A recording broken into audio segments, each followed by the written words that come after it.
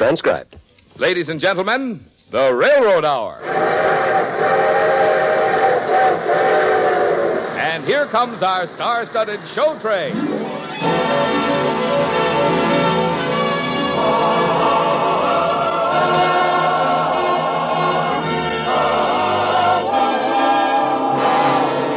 Tonight, the Association of American Railroads presents the delightful Rodgers and Hart musical success, I Married an Angel, starring Gordon MacRae and his lovely guest, Lucille Norman. Our choir is under the direction of Norman Luboff, and the music is prepared and conducted by Carmen Dragon. Yes, tonight another memorable musical is brought to you by the American Railroads. The same railroads that bring you most of the food you eat, the clothes you wear, the fuel you burn, and all the other things you use in your daily life. And now, here is our star, Gordon MacRae.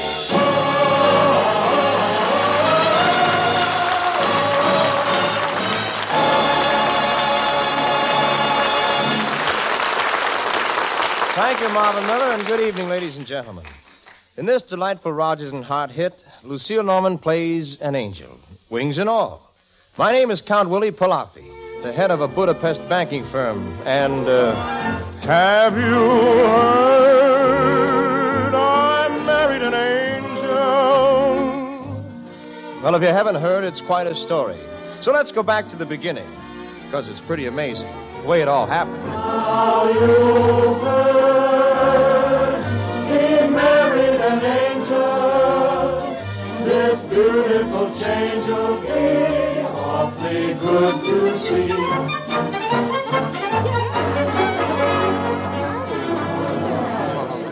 Now, quiet, everybody. He's coming up the stairs. Now, remember, when Willie comes in the door, everybody yell, "Happy birthday!" My dear brother will be so surprised. Now, turn out the lights. Quiet, everybody. Quiet. Peter, where are all the lights in the place? Oh, hello, Willie. Fuse blown out. Oh, I feel terrible. I'm going to bed. Don't you want me to call anybody for, bridge? Bridge? I don't know anybody in this town but half-wits. Surprise, Lily. Oh, yes. Surprise. What a surprise. Brother, dear, what's wrong? Oh, hello, Peggy. Could we sneak away out into the balcony and have a little brotherly, sisterly talk? Sure, birthday boy. Now, come on, out with it. Tell sister. Here it is, your birthday. It's springtime, and you're the unhappiest character I've ever seen. Anything wrong at the bank? Oh, there's plenty. But that's not it. It's just me. Starlight doesn't mean anything. Springtime doesn't mean anything. Once there was a thing called spring, when the world was writing verses like yours and mine. All the lads and girls would sing when we sat at little tables and drank May wine. Now April, May, and June are sadly out of tune. Life has stuck the pin in the balloon. Spring is here, but why doesn't my heart go dancing? Spring is here, why isn't the waltz entrancing? No desire, no ambition leads me. Maybe it's because nobody needs me. Spring is here. Why doesn't the breeze delight me? Stars appear. Why doesn't the night invite me? Maybe it's because nobody loves me. Oh, spring is here, lie here. Why, What you need, Willie, is a wife. You need to get married. Oh, sure. Name somebody. Willie, you're not looking for a woman. You're looking for an angel. Yeah, you know, if one flew down from heaven, I'd marry her in a minute. Come back to your party. Come back to Earth, Willie. I'll join you in a minute, sis. Good. But don't you be too long.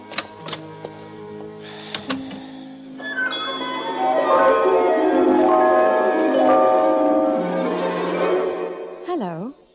Where'd you come from? Heaven. Huh? I'm an angel. Oh, yeah, sure. What are those silly things hanging down your back? Wings. Wings! We angels all wear them. Now, look, this is a birthday party, not a masquerade. Whoever you are, please go away and tell my sister that practical jokes aren't very funny. I don't know your sister. I don't know anyone on Earth. I saw you down here, and I looked in your heart, and I loved you. Huh? After all. Spring is here. Why doesn't your heart go dancing? Spring is here. Why isn't the waltz entrancing? No desire, no ambition leads me.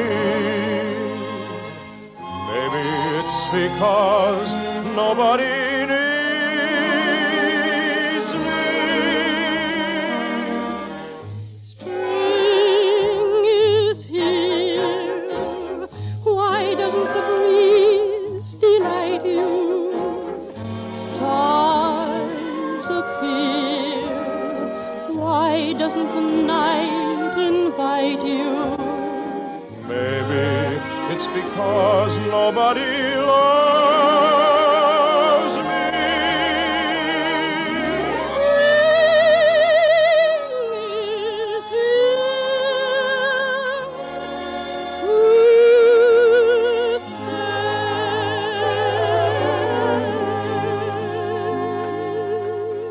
Well, you look like an angel. But you couldn't be. Why are you so unhappy about women? The earthly kind, I mean. Well, I'll tell you. Every woman is a cheat. That depends on whom you meet. Angels can be kind of sweet, so everything's comparative, you know it.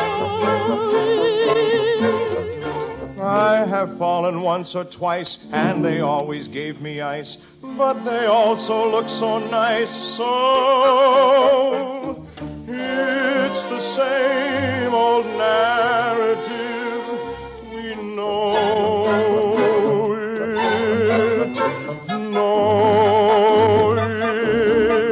it well. Did you ever get stung? Did you ever get starstruck? Did a glamorous skirt ever pilfer your shirt and tie? Did you ever get flung? Did you ever get flung? Never knowing you are struck. Never knowing you're struck by a 20-ton truck in a form of a female eye. Did you say she lives for me? This is it. Now at last, you bit. You were it. You got hit by the blast. Then you must have been stung. Then you must have been stung. Where the doctor can't help you. Where the doctor can't help. And you swear that you're good till another queen bee flies past.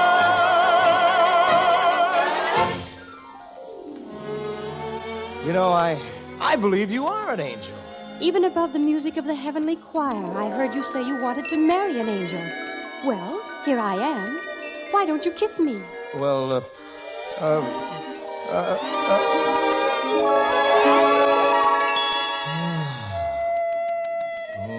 now I know you're an angel.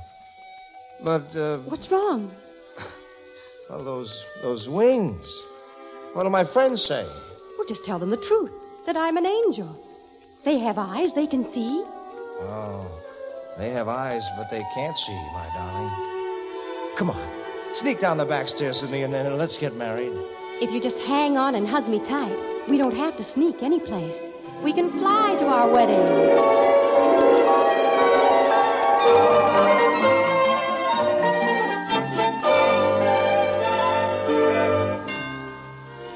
Oh, Angel, it was a wonderful wedding. But, what was that name you gave the minister? Brigitte. It's what my sister angels call me. But I'd like it better if you just called me Angel. All right. I shall always call you Angel. Willie, have you ever kissed a girl before me? Well, I'm afraid I have. Oh, that's wonderful. I should think it would make you mad. Mad? Oh, no. Because you told me the truth. And the truth is always beautiful. I have married a beautiful man who tells the truth like an angel. Well, on Earth, my angel, you must occasionally tell a neat little lie. Oh, no, never. What is the world like? Tell me, Willie. Oh, the world, my angel, is a wonderful place. Now that you were in it. And are you happy? I've never been happy before. You know, I'm a different man. Have you heard? I married an angel. I'm sure that the change will be awfully good for me. Have you heard? An angel I married. To heaven she's carried this fellow with a kiss. She is sweet and gentle, so it isn't strange when I'm sentimental.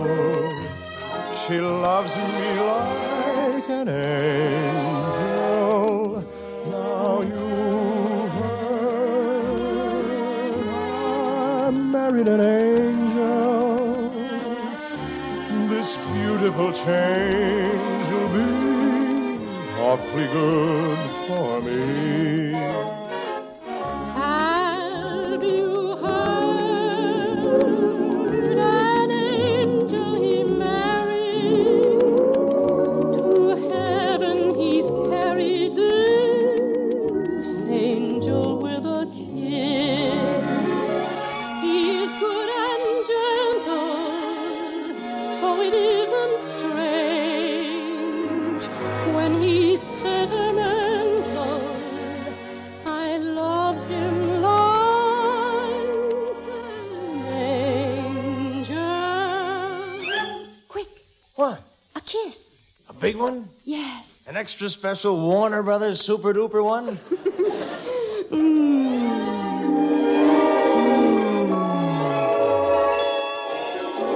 Oh, What's wrong? my wings. My wings fell off. What does that mean? Means you can never fly away from me. Well, all right. I'll be an earth woman. But I must continue to be this much of an angel. I shall always, always tell the truth. The absolute truth. Married an angel. I'm sure that this change will be awfully good for me.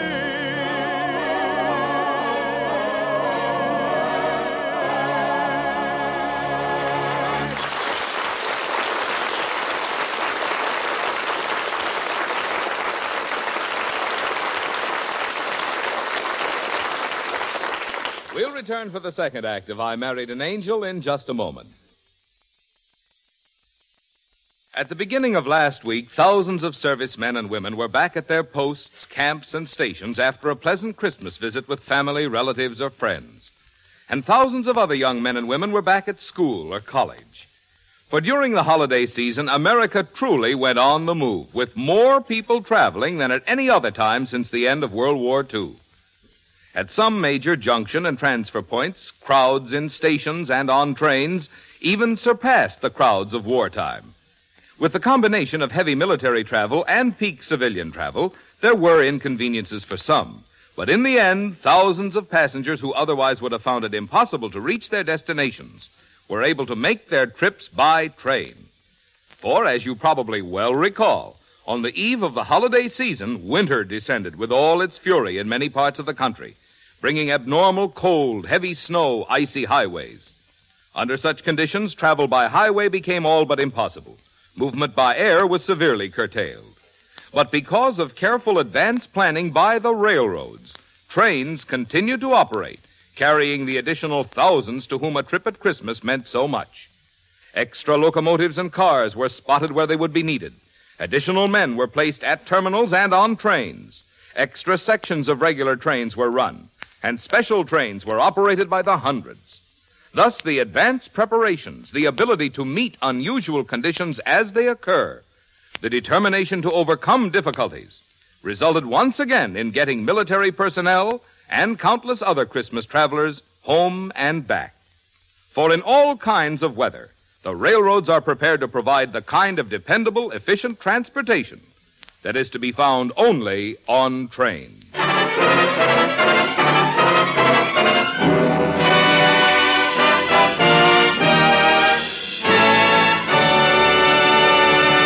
Now here is Act Two of Rodgers and Hart's I Married an Angel, starring Gordon MacRae as Willie and Lucille Norman as the angel. Spring is here. Why does my heart go dancing? Spring is here. Well, Angel, this is where we live. This is where my heaven-sent wife is going to be beautiful and dutiful. Willie, is this a secret marriage, or are you going to tell everybody? Oh, everybody. No musical comedy dialogue for me where the guy tells his love to a little star or a red, red rose or a whippoorwill. Because after all, how many men get to marry an angel? I want to tell everybody, too.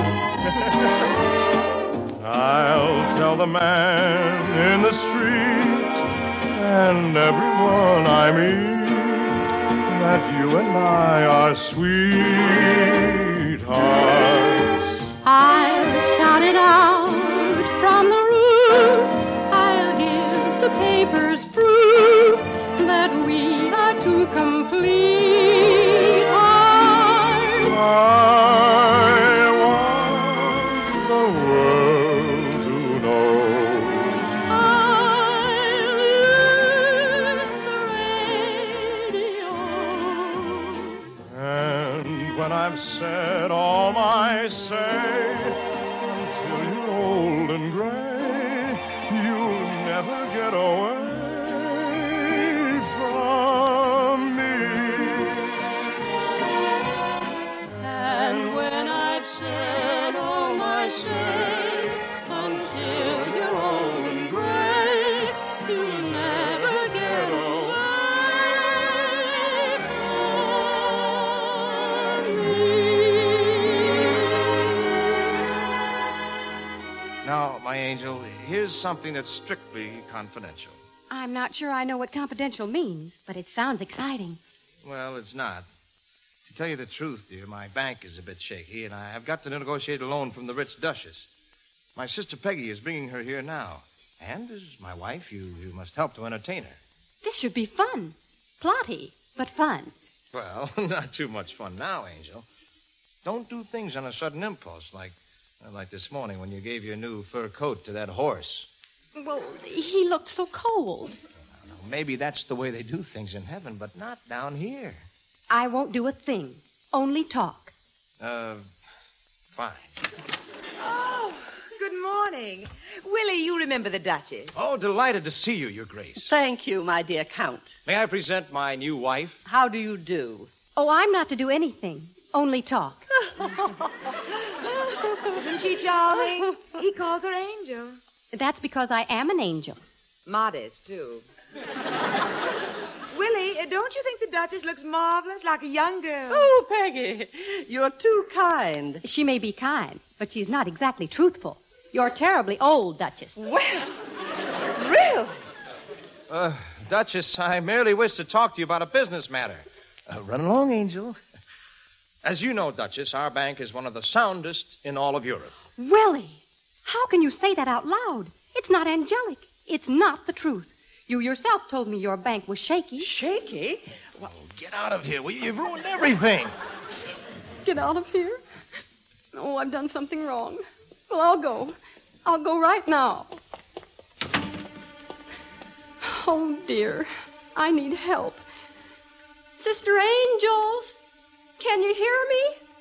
Fly down and help me.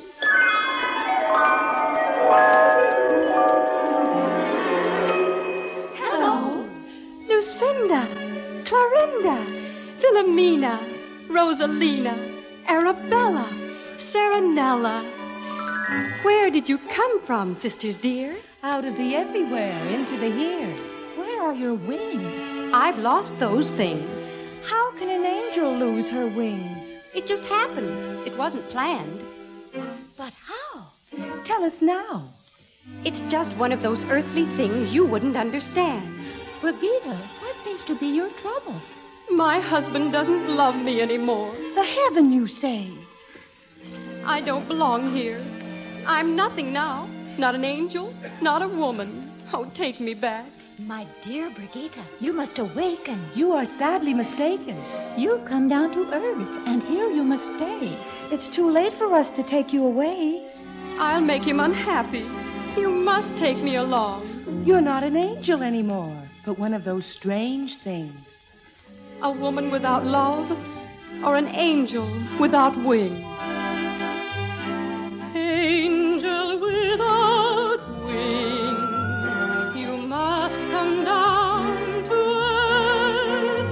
You'll find some wonderful things, much more than heaven is worth. Angel without wings, you cannot fly above. So open your eyes, turn away from the skies, and look for heaven, your love. Look for heaven, your love.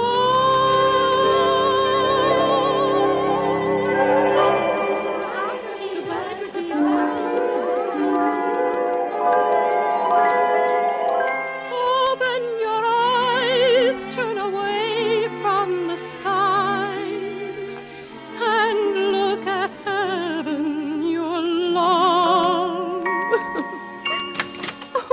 Are you alone? I thought I heard voices. They just left, Peggy. Who? Some relatives of mine. They just went out the window. Went out the window? Oh, sister-in-law, what am I going to do? Well, Angel, I think you need some lessons in how to become a woman. And I'm just the cookie to do the teaching.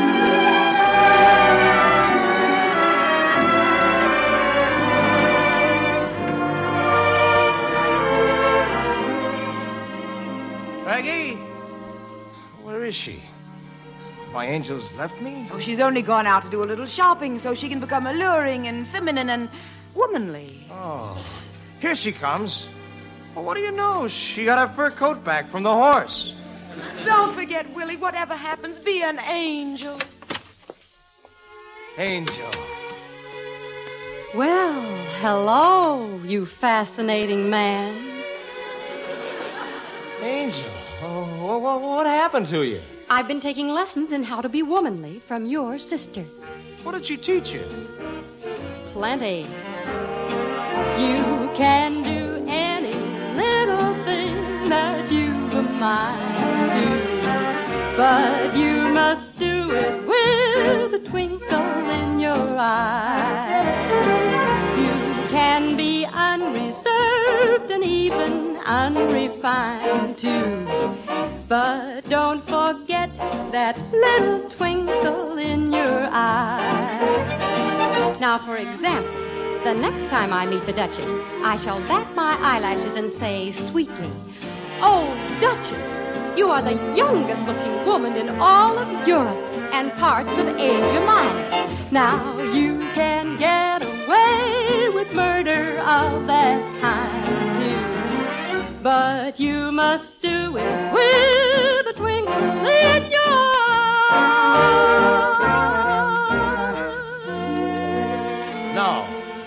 No, Angel, I love you just the way you were. Now, don't change. You tell the truth if it kills me. but be your own angelic self. Don't be too blamed womanly. Telephone, husband. Hello? Oh, yes, Duchess. How are you? You what? You did? You will? Oh, that's wonderful. Thank you, Duchess. We'll sign the papers in the morning, Duchess. Goodbye, Duchess. That was a Duchess. Decided to lend my money to the bank because for the first time in her life, somebody told her the truth. Oh, come here, you angel.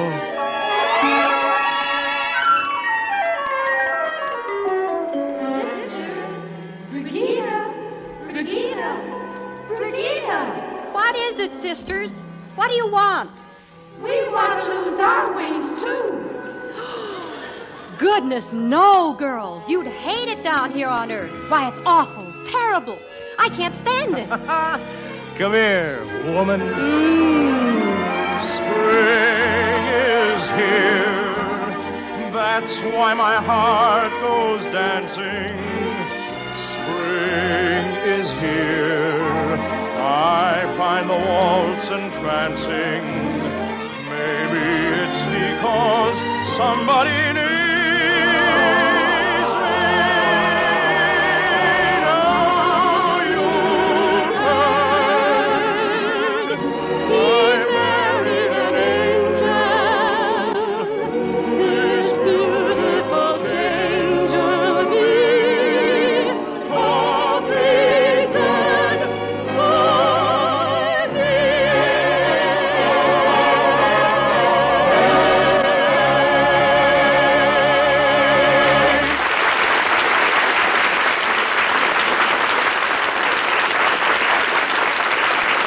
Thank you, ladies and gentlemen. Thank you very much. Angel will be back in just a moment. I mean Lucille Norman. And meanwhile, our thanks to Betty Lou Gerson, Myra Marsh, Lamont Johnson, and to our entire company. I Married an Angel by Richard Rogers and Lorenz Hart was adapted for the Railroad Hour by Lawrence and Lee. The Railroad Hour is brought to you each week at this time by the American Railroads. At the urgent request of the government, American industry is busily at work, increasing productive capacity to meet the demands of national defense and civilian commerce. As they're part of this big job, the railroads have been intensively improving and expanding every part of their plant. Essential to this program is the construction of freight cars and locomotives on a scale to match anticipated American transportation needs. And only through the allocation of adequate steel for these purposes can railroad carrying capacity be increased at a time when it is so necessary for the nation's strength and security. Now here again is lovely Lucille Norman.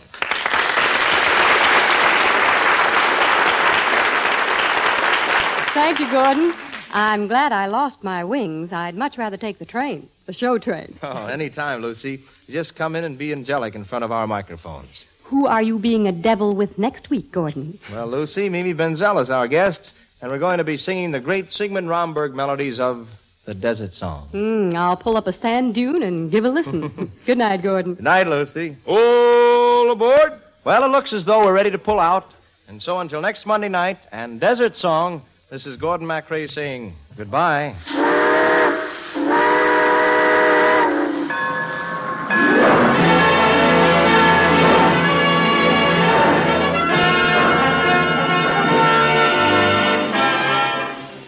Gordon MacRae can be seen in Warner Brothers' Starlift. Our choir is under the direction of Norman Luboff, and our music is prepared and conducted by Carmen Dragon. This is Marvin Miller saying goodbye until next week for the American Railroads. Now keep tuned for your Monday night of music on NBC.